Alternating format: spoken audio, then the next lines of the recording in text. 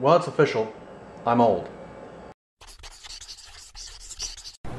Dallas name on YouTube. A couple days ago, I was walking out of work and heading over to a friend's house, and my ankle was killing me. I was limping, and it just steadily got worse and worse and worse. Today, I said, "To heck with it." It was so bad, I was crawling around the house on my hands and knees to get water, go to the bathroom, that sort of thing. And that's how bad it hurt to step on my ankle. So, okay, I'm going to the doctor. Go to the doctor. Natalie's like, "You need to go get an X-ray. Go to the hospital." I was like, "I don't know if I need an X-ray because I don't remember rolling it or anything." Go to the doctor. He says, "How'd you hurt your ankle?" I said, "I don't remember. It didn't seem like I did anything that hurt it. It just started and got worse and worse and worse." He's like, "Gout." He took one look at how I could barely move my foot, just about yay much. And he's like, still, he looked at me moving my foot, and he looked at where the skin and how the skin was running. He's like, "Gout. That's gout." I know my dad's had trouble with it, and I went back and looked. I shot a video a little while back, and I was actually complaining about my toe hurting, and that was probably a minor gout attack. So what's gout? It's too much uric acid in your blood. It gets into your joints and causes buildup in your joints, and the body has a hard time getting rid of it. Well, what this comes down to, the reason I'm vertical now and able to walk is because I'm on anti-inflammatories. I'm not on the drug yet that gets rid of the uric acid in my blood. So he says, well, the doctor's like, well, okay, let me give you a pamphlet on what to do with gout and what causes it and that sort of thing. Read the pamphlet, and basically, you need to cut down on your meat intake. Big meat eater, so that's going to be tough. Alcohol, I'm not a big alcohol fan, but it's wine as well, of course. I do enjoy having a glass of wine every now and then. Well, screw that. I'm now officially an alcohol-free person. Drink a lot of fluids, especially water and things that contain water. And I do this anyway. It does help your body flush out, but they had a recommendation for all these years to drink 8 cups of water during the day. Well, this thing said 8 to 12, so I guess what they're doing is they're saying drink a little more than the normal amount of water. So I'm going to do what I was doing there for quite some time.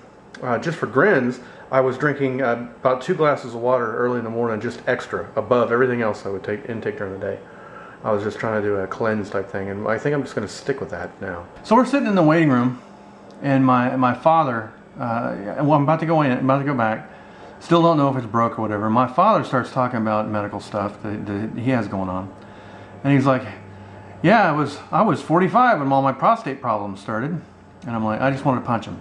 I did. I wanted to take a swing at him, right? I just didn't want to hear that, because in the back of my mind, I was thinking gout at that point. And my mother was too. She didn't tell me till after.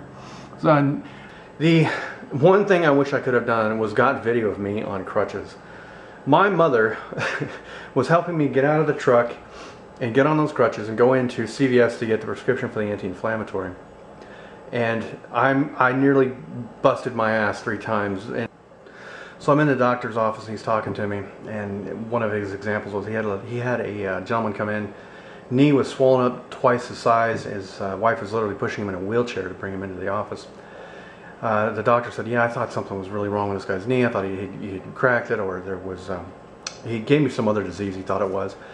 Sent this guy over to have the knee drained because it was so bad, and have it tested. Gout. It was straight up gout. And he's like, so it can happen in your knees, toes, elbows, other joints. So this pamphlet he gave me, I guess I could show it to you. All the pictures of all the men in it are all gray-haired and chubby. And that was like one of the big things you got to do when you get gout is lose weight. And I'm like, I'm not really overweight. I hope I never get overweight. I've been trying to fight it all my life. Yeah, I'm 200 pounds, but I'm not massive. Okay, well, I don't think I'm massive. And it's, you think overweight diseases, you think, somebody's got a, beer gut out to here, and you try, and it still isn't good enough. That's what's getting me. So the medicine I got this time was an anti-inflammatory and a steroid, which is used to treat flare-ups, but not the cause of gout. Gout is a type of arthritis, because it does build up in the joints. And I guess that's what arthritis is, build up of stuff in the joints. Anyway, so yeah, lifestyle changes due to age, and there were some cool people on Facebook that talked to Natalie about it, because she went on Facebook and was talking about me getting diagnosed with gout. and a bunch of people have been diagnosed with it. My father calls it the rich man's disease. Well, one of the people talking said her brother was diagnosed with gout at I think 18 is what she said. And so, you know, it's not due just to age, Kelly. These kind of things can happen. All my life, I have been terrified of getting stuck on medication.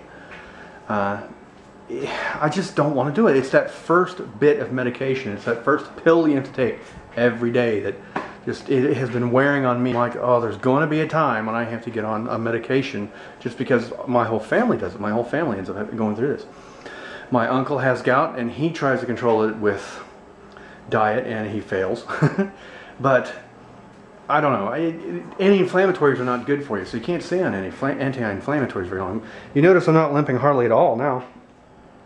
Earlier today, man, I couldn't put any weight on my ankle. It would just stab me all the way up. It would hurt all the way up into my knee. Oh well. You get older, you have to take care of yourself. I'm going on the medication at some point. We'll see how long we can stave it off using diet control and that sort of thing. I'm old!